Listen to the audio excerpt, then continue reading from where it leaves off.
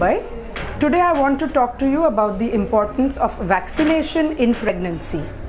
Most gynecologists also are only familiar with giving tetanus toxoid, which is the age-old vaccination in pregnancy, and this has been given for decades together, earlier the 3 doses and then the 2 doses.